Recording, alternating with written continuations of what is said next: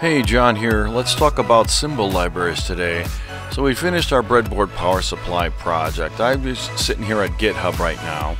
So if you go to GitHub and you search for Digikey, KiCad, and you search all of GitHub, not just this repo, but all of GitHub, you find out there's a library right here. If you go down here and clone it with SSH, okay, there's the key. There's the site, okay. I made a new directory in my area from earlier ones you might have seen in other videos. I have a project's GitHub directory, and in here will be my GitHub projects that I create that I'm going to share with other people. And also things that I might grab off of GitHub, like this library. So looking ahead, I'm going to create a place to put libraries. So I'm going to make a directory for libraries, and I'm going to say git clone the Digikey library from GitHub. That's basically all you need to do to install it. Just clone it. So here's our last project. Let's make a new one and play around with this new library. So in my GitHub directory, I'm going to make a 2045. Let's just call it test project. We're going to just throw stuff down. And this is highlighted, so it'll make a new directory for it in the GitHub directory. Let's open up a schematic. We don't really care about the size of the paper or anything. Let's just mess around with the new libraries.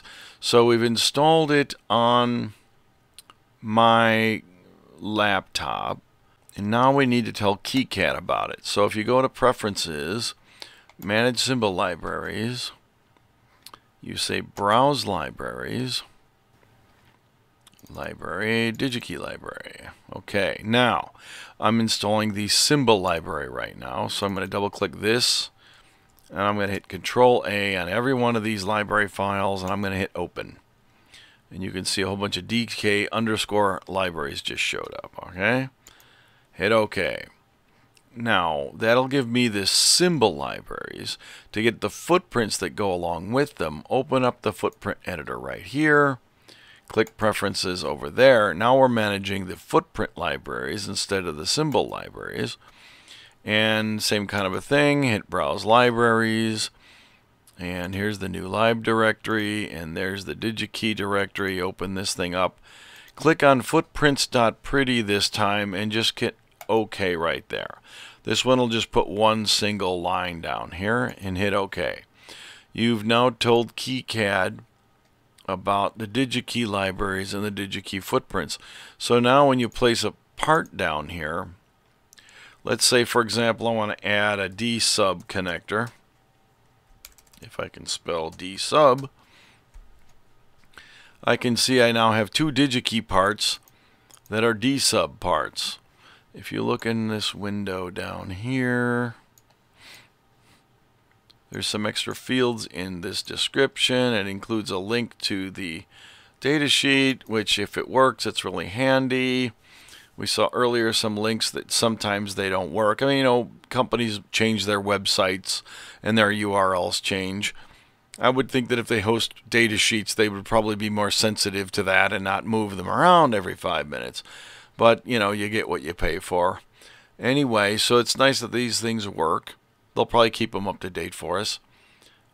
This is obviously what, a female one, plug and a receptacle. Okay, this would be the male one and the female. So let's put a male D-sub connector down here. Well, heck, we'll also put a female one down, D-sub. All right. And we don't really need to draw a schematic. I'll hit Escape just to have those two parts down there. Let's go ahead and just annotate this thing. Take the defaults. So now they're J1 and J2. If I hover over J1 and I hit E, you'll notice there's a lot more fields in there than there was in our last project. From the Digikey library, they fill in a lot of stuff, including the Digikey part number, which I was adding by hand in the last project. Of course, they name it a little differently than I did. So by convention, they're following a little different than I did. So your field names will be a little different. I mean, we can get over that. The footprints are already assigned in the Digikey library. That's just if you read their GitHub README file for their library, they talk about this. It makes it handy so you don't have to look them all up like we did in the last project. So this is obviously a DB9 right angle through hole part. The numbers go 1 through 5, 6 through 9. For this gender, cancel out of that. The other gender, you'll notice footprint go the other way, 1 through 5, 6 through 9, and so on. All right, so it all makes sense. It all jives. Let's cancel out of here, hit save. Let's make a net list. Go ahead and save the default there. Close out of here. Let's open up the PC board. Import the net list. Read the net list. Check it for errors. You know, there's just 2 footprints on there. No big deal. Close it.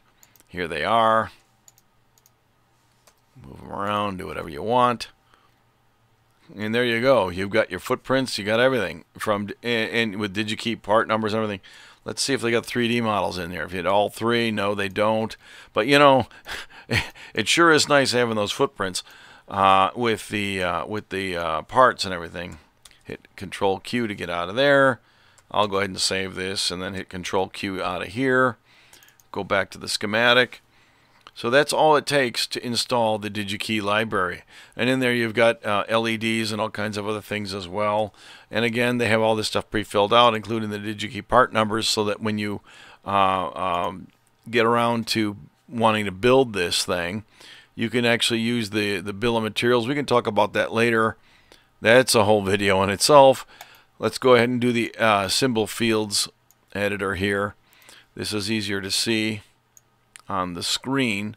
It tells you what the footprint file name is and all the other fun stuff with the datasheet, category connectors, yada yada yada. Where is it? Here we go.